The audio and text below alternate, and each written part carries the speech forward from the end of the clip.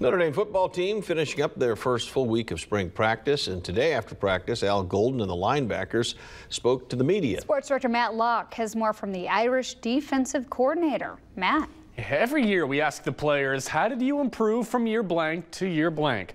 But how often do we ask the coaches that? Al Golden is entering his second year with Notre Dame and second year back in the college game after spending 6 years in the NFL.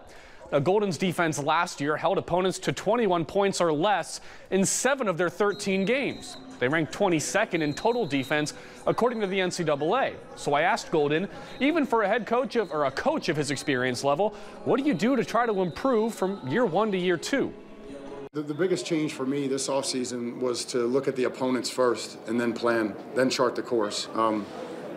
So for me, I learned a lot just by quality controlling myself, what defenses we need, what didn't we call that maybe we practiced, what do we need more of, what showed up in the game plans consistently throughout the year.